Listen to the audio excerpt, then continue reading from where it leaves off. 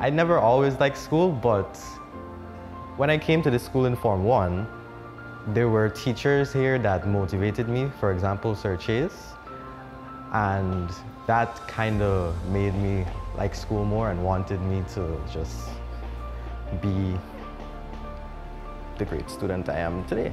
To prepare for these exams, I worked really hard at home and at this school. For example, sometimes I would skip lunch to go down into the lab and just work by myself, which I shouldn't have done. It was not allowed, but I did it anyway because I really wanted this and I was really motivated to make my mom proud, to make Sir Chase proud, to make everyone proud. So that is pretty much it. I used to stay up late at night, which I also shouldn't have done, to study as well. I watched a lot of YouTube videos, for example, Kerwin Springer, if you know him. He is a maths teacher for the Caribbean. I used to watch Terry David and all of that.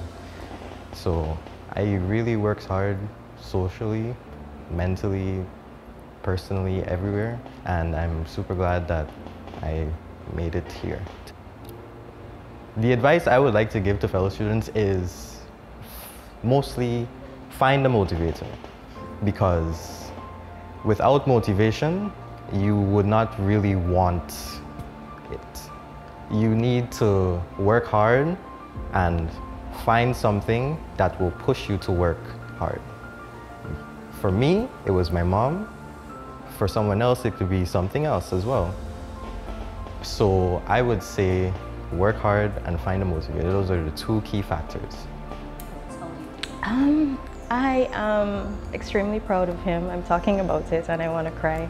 I am extremely proud of him. Like, I knew he would have done well, but it's really just to see him do so well now at third form. Sir Chase really pushed him. He encouraged him. He encouraged me.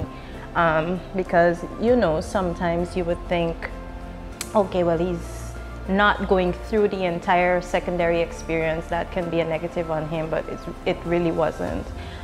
So that I feel really, really proud.